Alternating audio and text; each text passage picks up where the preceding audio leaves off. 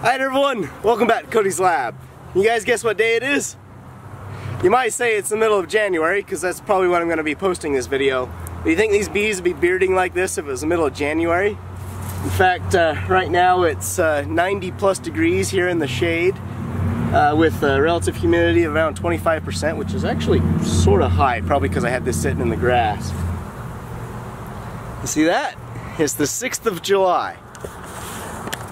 Which means we're actually the farthest from the sun that we get all year. Which is crazy because of the insane heat. Let's go out into the sun, put this camera on a telescope, and have a look at it, shall we? So here's the scope. You can see I've got a sun shield on the front so that we can have a look at the sun, and a mount for my camera. Okay, and there it is, the sun. The camera's gonna adjust the brightness down to the point where I can't really see it. Hopefully you guys can see it better. It doesn't look like there's any sunspots right now, so it's going to be a pretty boring view. The blank disk of the sun. There it is, the sun at Aphelion. Well, I guess the Earth's at Aphelion. The sun's just kind of at the same spot. But this is the farthest from it we're going to get all year. So I'm going to take some screenshots of this and we can take some pixel measurements. And then see if we come back during perihelion, if it'll be any bigger. Shouldn't be by much. The Earth only varies in distance by about 2%, 2 or 3%. But as long as I use the same telescope and the same camera, we should be good to go.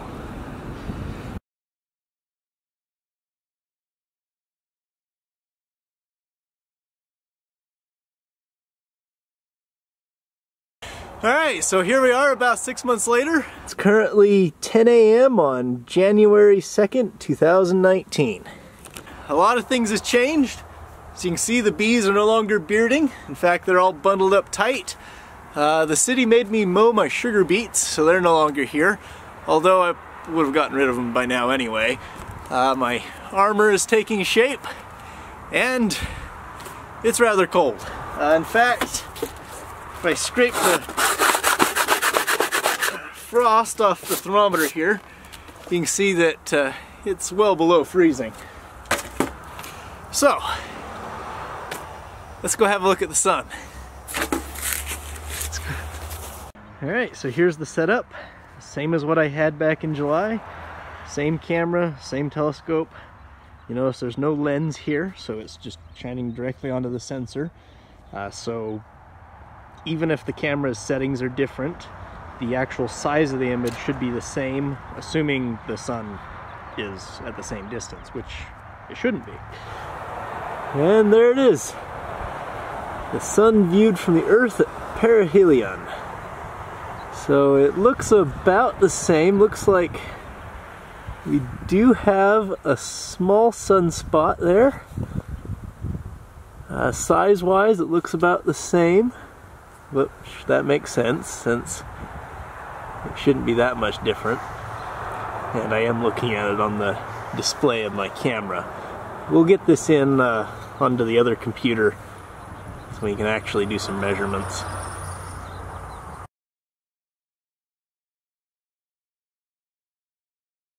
With the photos placed side by side, it is now quite easy to see that the sun does indeed appear larger now that we're at perihelion. But just to make sure and to get some actual numbers, I put the photos into MS Paint and did a simple pixel measurement, which you can see here. I also calculated the area, and the sun at Aphelion is about 93% as large as it is at perihelion, which corresponds to approximately that level of brightness difference.